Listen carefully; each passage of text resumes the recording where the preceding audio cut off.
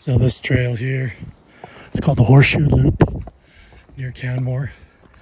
It's kind of in the same area as the Cougar Creek and Lady McDonald trails. It's moderate so far. It's kind of going up and up, but not too steep.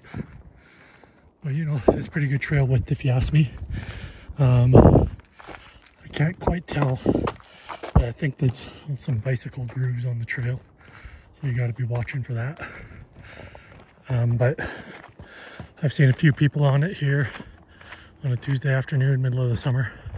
So,